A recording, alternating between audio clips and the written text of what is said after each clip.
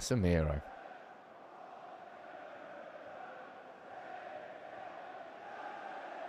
Casemiro.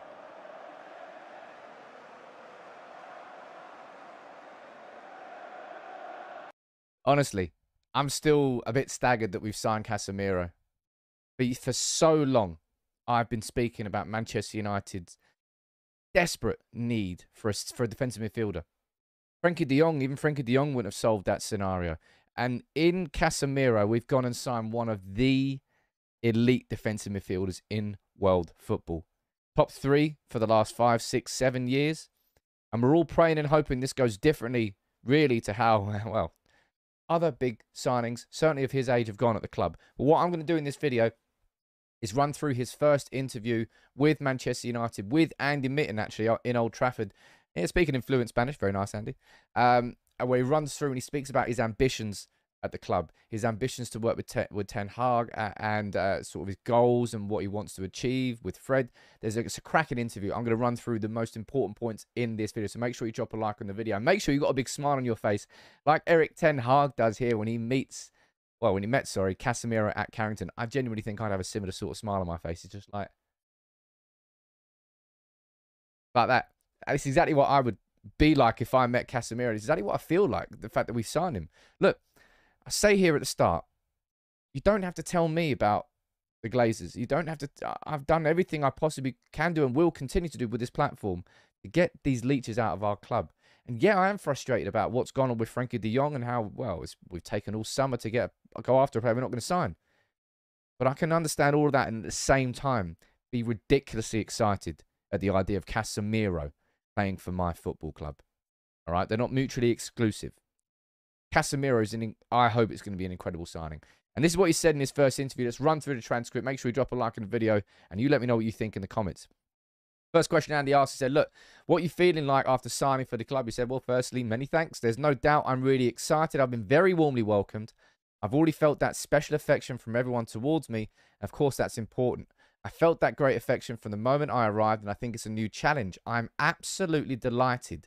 I feel like I'm 20 or 18 years of age. I'm raring to go, excited to be amongst my teammates, playing in the stadium, and I think it's a huge excitement. And I'm absolutely delighted. Casemiro is, of course, the wrong side of 30, which seems to be the precipice. Everyone looks over the other side and goes, well, you can't, footballers over the age of 30, you can't, they're not elite anymore. Apart from the fact that Kevin De Bruyne is over 30, Van Dijk's over 30, Mahrez is over 30. There's a ton of players who are over 30. Casemiro's words there, not mine. He feels 18, he feels 20. Physically, he's known as being an absolute monster on and off the pitch. He trains himself. He commits himself to that role I suppose, like a midfield Ronaldo, I suppose, if you can call it that sense. Maybe I'm going a little bit over the top there. But he is clearly excited to be here. And I suppose the fears of a lot of fans are, there's going to be two reasons that he's come to the club. Number one is going to be he's chasing the money and he wants that last big payday. Now, let's not just have a red-tinted specs on and think that's not at least partly the case. Because, of course, it is. He's got a contract now to his 34, 35. Much bigger wages than Real Madrid, yeah, of course. But he's got the ambition to drive himself to succeed at the club. And that is significant and that is important as well. Go down there saying, look, what the first impressions. Well, as you said, the love of those around me, it was amazing when I arrived. People were really friendly with me, showing me lots of affection. He'd like to feel that as a person. And I imagine he's felt that straight away. Every new signing feels that at United. But, well, let's be honest, how many of them have actually delivered onto it? That's where I hope it changes with Casemiro. There's always going to be that little niggly voice at the back of my mind saying, you know what, Sam, you've seen signings like this before. Players signed a little bit past their best on big money, on big wages that you have that excitement and hope for that just don't work out. I just hope and I pray that Casemiro is the one that changes that, that switches that around. That this is the one that works out for Manchester United. In terms of how he feels he is as a midfielder, this is what he said when he was asked to describe himself. Because that's difficult. I think I'm a player that loves to work hard, a player that gives everything on the pitch, but not just over 90 minutes in training too, which for me is the most important thing. You train as you play, and I think regardless of the scoreline or what's happening on the pitch, of course, everyone wants to win in matches, win in training, learn in training. I'm one of those players who wants to go home know I've done my job. That's my philosophy, my mentality. And now it's about giving everything for Manchester United. He's asked there, he's saying, look, so it's important to train with the same intensity. He goes, for sure. For me, you train like you play, and that's key to winning games. You have to train as hard as possible to play at your best, be strong and fully committed. And we need that we do need that. We need those personalities and that mentality inside this dressing room. We've lacked those sorts of leaders for so long. And I know, trust me, I'm not saying that he is going to be a new Roy Keane. Let me turn that down a little bit. After being introduced to the fans. Got to be excited there. But I'll be honest, this filled me with some serious excitement. Just the idea of, what if? What if, Sam? What if Casemiro can come in, and I'm not saying become Roy Keane V2, because there is no Roy Keane V2. That sort of leader in the middle of the pitch, somebody who takes the game by the scruff of the neck and controls it in the great situations and in the bad situations, in the good times and the tough times. We need that person that we can rely on in midfield, so there's not a gaping hole there that teams just run through. Been like a hot knife through butter going through our midfield for so long. And I've said this so many times, I'll say it one more time. Liverpool got Fabinho. City got Rodri. They had Fernandinho. Chelsea have got Kante. Spurs have got Højbjerg. Arsenal have got Partey. Real Madrid had Casemiro. Barcelona had Busquets. I mean, do you want me to go on? Every elite top team over the last 5, it's the way that modern football is. You need that powerful defensive midfielder. And I'll be honest, Frenkie de Jong would not have been that sort of player. Now, I'm not saying I'm happy we're not signing Frenkie de Jong, because that would be a complete lie. I want to sign Frenkie de Jong. But in the same way that if we signed de Jong, there would have been still a weakness alongside him for that ball winner, that enforcer. It's now the flip side of that. We've signed that enforcer in Casemiro, but the weakness still exists in bringing the ball out from the back with the ball, which is ultimately what Ten Hag wanted to do. But maybe the Casemiro and Fred relationship is going to work better than we think it's going to. And this is what you had to say about Fred. And I thought this was an interesting few comments. He goes, well, before coming here, I spoke to Fred. He's a friend who I've played alongside in the national team for a good number of games and years, and I know him well. He's a great player, and that's why he plays for United and Brazil, which is difficult to get into. He's got a special relationship with him. And he was asked about Fred's qualities. Fred's got a lot of qualities. He's a good player, good movement, very mobile, passes the ball well, has a good shot on him. But we know, and we've seen the qualities and I suppose, the weaknesses of Fred's game. But I believe they've only lost one game together while starting for Brazil. And Fred plays for Brazil. And this is a Brazil team which is rejuvenated. A Brazil team which is certainly looking stronger than it has done for a good few years. I'm really interested to see how this dynamic can work at Manchester United, because maybe you're going to see Casemiro and Fred as the two central midfielders with Bruno in front of him, or maybe Eriksen in front of them. Maybe they're rotating. Maybe Eriksen drops and plays alongside Casemiro. There's options.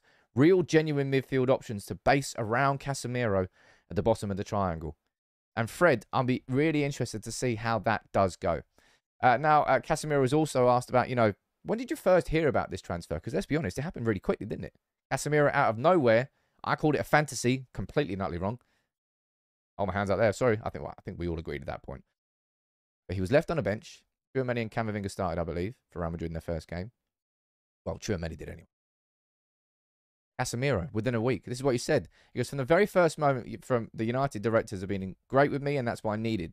They showed me a lot of affection. I want to show it as soon as possible in training and in games because of this affection shown towards me by signing me. That's why I want to get going now, and I can't wait to start. And it's just, as I say, we've signed a defensive midfielder, people. I know that Frenkie de Jong is going to be the main conversation really coming out of this summer transfer window, and the things that we did right, the things that we did wrong. And no doubt, now that it's coming towards the end of it and we're not signing de Jong, something was misguided. Whether it was Erik Ten Hag just being stubborn and not really having any true belief that Frenkie de Jong would change his mind. We don't know. Let's not speculate on that. But yeah, it's frustrating. But it's ended up with us signing Casemiro.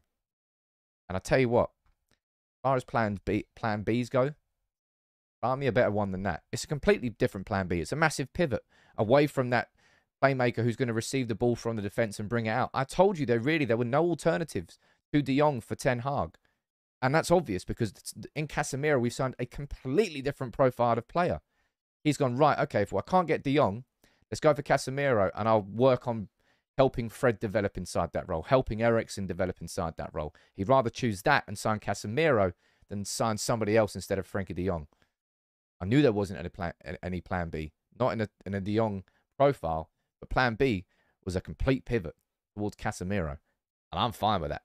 And this is what he also said about sort of a message for the fans to finish the interview. He said, "I'm excited to be here, extremely happy. I appreciate the affection everyone's shown me from day one in the airport, everyone. I'm delighted, and I'm sure that I will give everything, not just in games, in training. You can count on me as another United player, and he wants to win matches and titles like all the players and fans. I mean, let's hope so, Casemiro, because, yeah, I've forgotten what a title is. Jeez, I've forgotten what it's like to be a competitive football team in the Premier League. That's all. I personally feel that's all we're asking for. This year, as Manchester United fans, we want to have our competitive edge back. We don't want to have a soft underbelly and be the whipping boys of the Premier League anymore. I don't want to go into a Liverpool game and City game going, oh, don't pump us, please. That didn't happen against Liverpool at Old Trafford. Casemiro, look, as I said, I think you've got every right to be frustrated about what's gone on with de Jong, to think that that was a big mistake by Manchester United. But if you think I'm not going to be excited about signing Casemiro, you're gravely mistaken.